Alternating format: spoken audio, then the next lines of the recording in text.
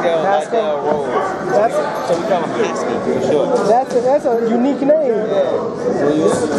Excuse me, Husky? This is Husky. You don't start running live. Because he go by Liddell. Haskell Liddell. Some old like slave name, Haskell. Oklahoma is a different mentality. Yeah. Before it translates. Work.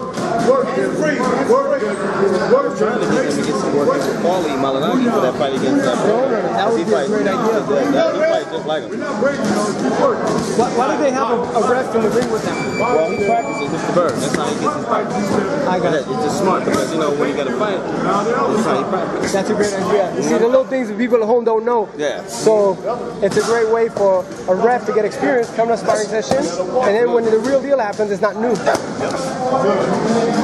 That's what I for all referees. Just come to the gym and they'll get that work. That's how they get better. But sometimes people have pride and they're embarrassed. So, well, you know, pride and being embarrassed is really nothing to do with it when you want to master your craft. You know what I mean? You have to. Because, you know, to be prepared. Because you never know what can happen. You know? And this way, it also helps the fighters too. Because now they know what to look for in the fight with the referees. What they can do and what they don't. Because when they're in sparring, there's no referee here. They can be doing something illegal, don't even know what they're doing. Go forward. Hello, Ellie. I'm good, bro. Pretty good. How are you? How's it been? How's life? It's great, man. Hey, I tried to hit you.